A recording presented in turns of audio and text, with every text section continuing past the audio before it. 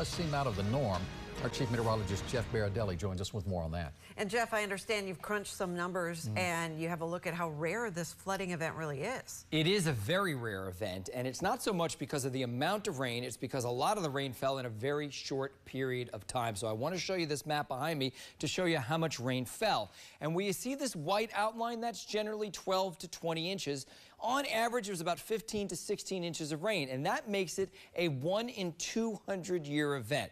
Now, that doesn't mean it's only going to occur once every 200 years. It means in any year, it's about a 0.5% chance that it happens. But we know because the climate is warming, these type of events are happening a lot more. The atmosphere is warmer, it can hold more moisture, it can dump heavier rain. So I called one of the world's leading scientists on the connection between a warming climate, warmer waters, warmer air, and the amount of rain that tropical cyclones, tropical storms can produce. And this is what he told me. Because water temperatures are about 4 degrees above normal in the eastern Gulf of Mexico at record levels, he says his best estimate for the extra rainfall was 40% more rainfall in Tropical Storm Debby as it passed by because the water was just so warm in the eastern part of the Gulf of Mexico.